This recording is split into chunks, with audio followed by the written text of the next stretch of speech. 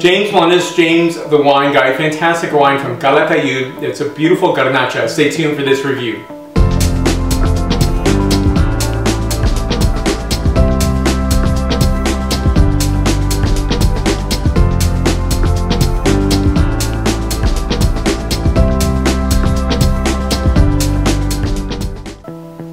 Now, I love this wine. Las Rocas I've been tasting for quite some time, and proper introduction begins now. So this is Las Rocas in the front panel de San Alejandro, and so you'll see a Garnacha 2013 vintage from the DO called Calatayud, and 15% ABV. Back panel for your inspection right here, and you'll see on the bottom here is the Calatayud DO. So the back panel for your review right here. You'll see again 15% ABV, the Calatayud stamp on the bottom, the DO stamp.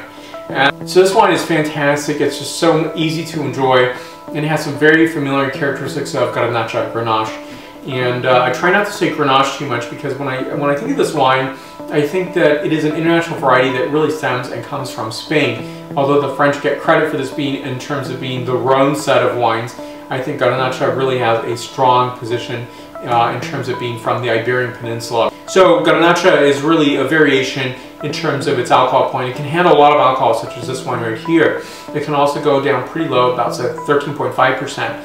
And each of these wines characterized a little bit differently. I would say if you have a 15% Pinot Noir, it's really not that exciting. It's actually masking a lot of characteristics, although there are some getting to that point, which is kind of surprising in terms of coming to the marketplace. A lot of the 14.5s are just, you know, it's something that you're going to see for a long time. When it comes to Garnacha, it really is a wine variety that can handle a lot of alcohol, and it's not going to mask the characteristics.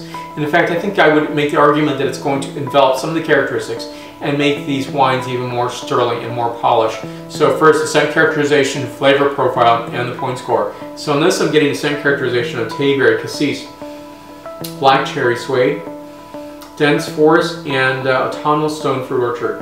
And next, the flavor characterization, then the point score.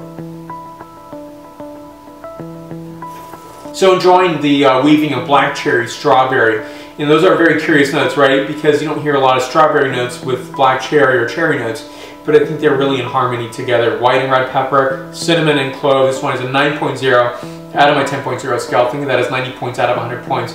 So more information will be listed down below, and questions and comments can be listed there as well as a like button, by the way. So if you don't mind hitting that, I'd really appreciate it. So stay tuned for more wine reviews to come.